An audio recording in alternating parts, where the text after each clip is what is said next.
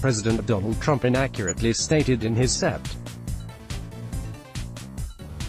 1 tweet that Alabama will most likely be hit by Hurricane Dorian, a statement that was fact-checked in real time by the National Weather Service. Despite that, Trump has now twisted the facts by using an altered forecast map to support his inaccurate tweet and has looked for an apology from the fake news. This bizarre series of events started with a Sept.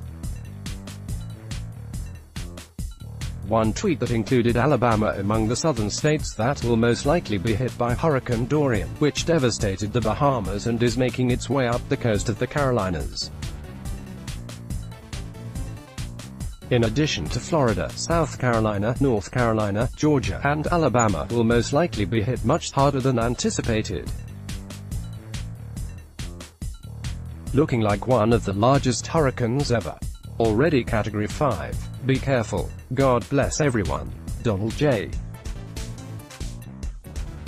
Trump, @Real Donald Trump, September 1, 2019. Trump's tweet came at 10:51 a.m., and the Birmingham office of the National Weather Service corrected the president 20 minutes later, saying, Alabama will not see any impacts from.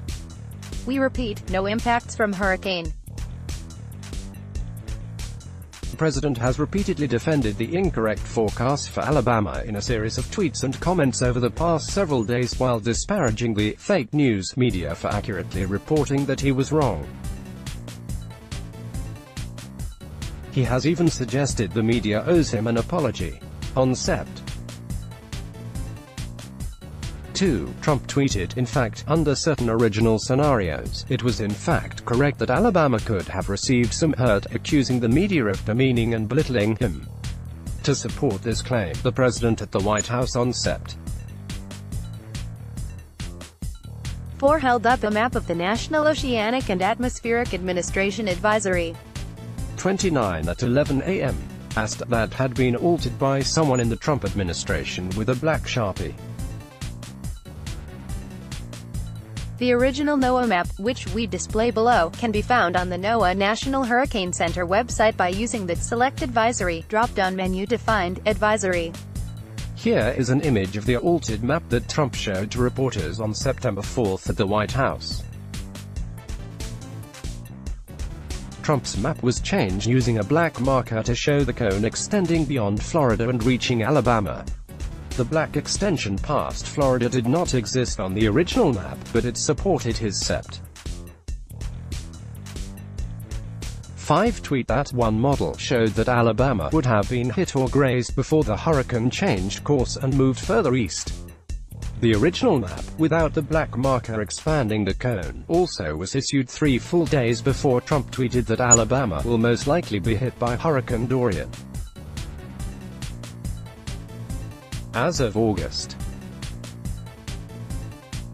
29 at 11 a.m., NOAA was forecasting that there was only a 5% to 10% chance that the southeast section of Alabama would see tropical storm force winds, which are sustained winds of 39 to 73 miles per hour.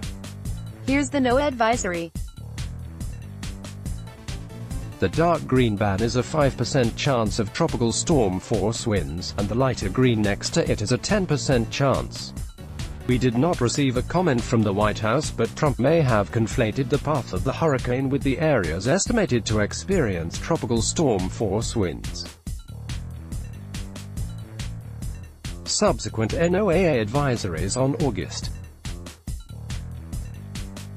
30 briefly showed the 5-day track forecast cone, the path of the hurricane, clipping a small piece of Alabama, but the forecast cone was about 150 miles away from the state by the time Trump tweeted his warning on Sept.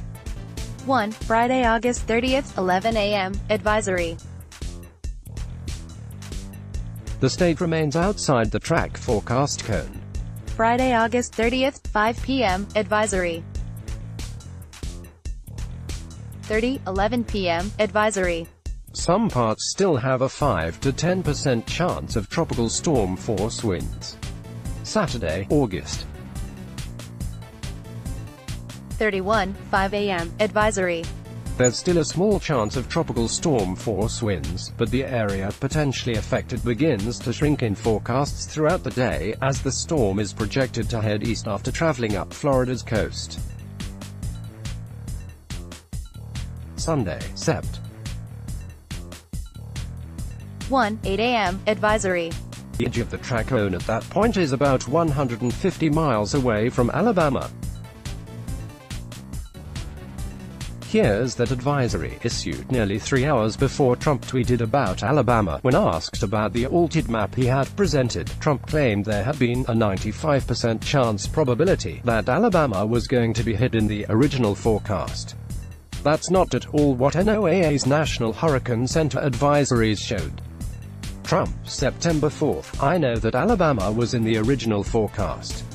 They thought it was get it, as a piece of it.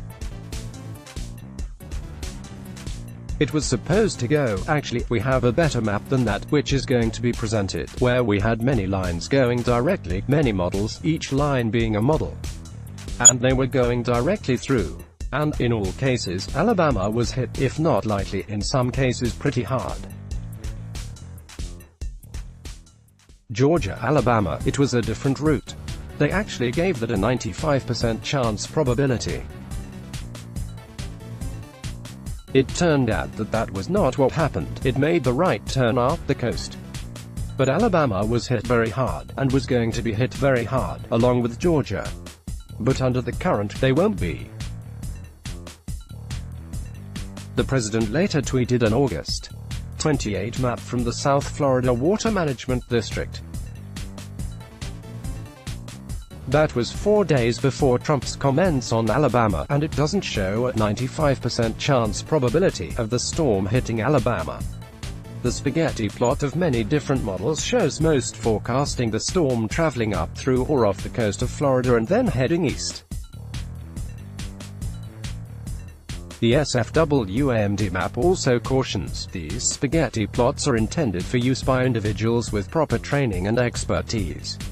The map further warns that National Hurricane Center advisories should supersede this product, and, if anything on this graphic causes confusion, ignore the entire product. Trump gave outdated and inaccurate information about Alabama when he sent his tweet at 10:51 a.m.